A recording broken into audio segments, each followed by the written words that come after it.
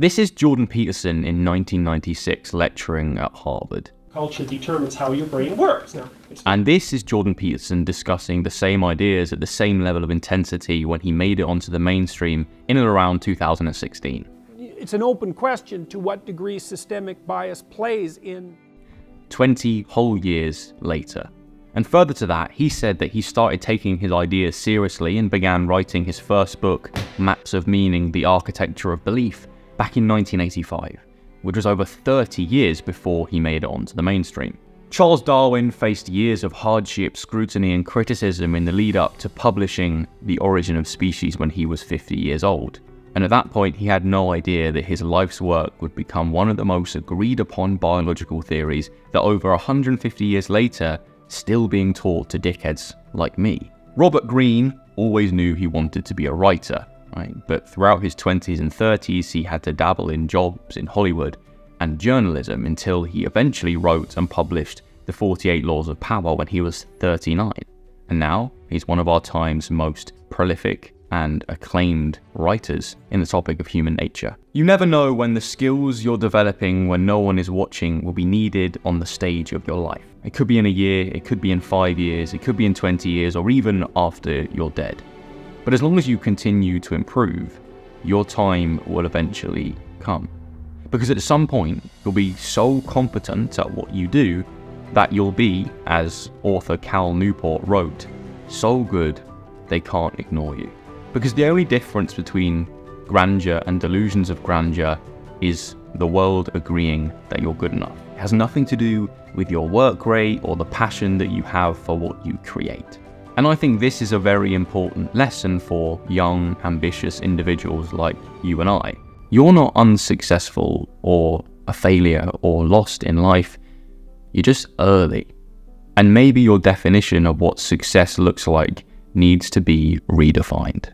Everywhere we look online, we see people that have apparently already made it, right? They might be our age or even younger, and this creates an unconscious expectation that we too need to have made it because we so desperately want what they have.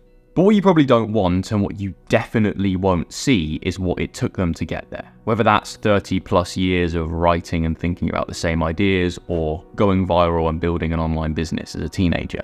But it's tough, right? I won't lie. It's difficult. This is something that I battle with on a regular basis. The constant unconscious drive to make it, especially as a young man in the modern world, and especially with the fact that the normal path of you get educated, then you work for somebody else, then you retire and die, absolutely terrifies me. But the solution to me appears to not be just continuing to rush towards becoming the person we think we should be, but instead reshaping our idea of what making it actually means. In 1985, when Peterson started taking his ideas seriously and writing his first book, he wasn't thinking about how in 30 plus years time this might make him one of the most influential intellectuals of the 21st century, right? He was just so fascinated and so invested in these ideas. He wanted to try and dig down to the root of some answers, right, to those questions. Really iron out some clear results to benefit the way we think about the world and about each other and about culture. And he would do that, even if it took hours of writing and thinking and learning. And from our modern perspective, JBP didn't make it until 2016, right? Until he burst upon the mainstream.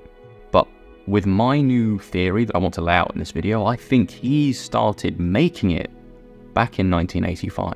And that's because he found a worthy purpose for his life's work. He was so invested in these big ideas that he felt he could work on them for the rest of his life, right? The satisfaction of curiosity and the way it developed his worldview was extremely meaningful.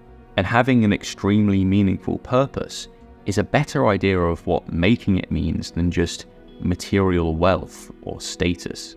So my question to myself is, Joel, what are the ideas that fascinate you deep to the core? What is the work you'd be willing to do every day for the rest of your life? And what pursuit feels like a purpose that gives you enough meaning to stay strong under the weight of your existence? And if you can figure out at least a whiff of some answers to those questions, then I think you've made it, because you know where you're going. You're no longer lost in life, right? The narrative of your life has a structure. You have stuff to do, not just stuff that you want. And although the work won't be easy, the difficulty will be worthwhile. And the great thing too is that when you find the thing and you work at the thing and you get so good at the thing, the world will eventually turn around and pat you on the back. But at that point, you won't need it. I love this bit where Alex Hormozi talks about how for many years or even decades, it'll be only you slowly applauding what you do. And then when eventually more people show up and start appreciating your performance, you won't even care, right? Because they weren't there when you needed it or when it truly mattered. So stop giving so much of a shit about what the outside world thinks, right? Find your thing, do your thing, and love your thing. And even if it's only you slowly applauding for a long, long time, you'll know that it was a performance worth spending your time and your life doing. Thank you for watching. Joel Clifton, yeah, please sub and comment and like. But on a serious note, the content is very good. It makes you think about yourself and your life differently.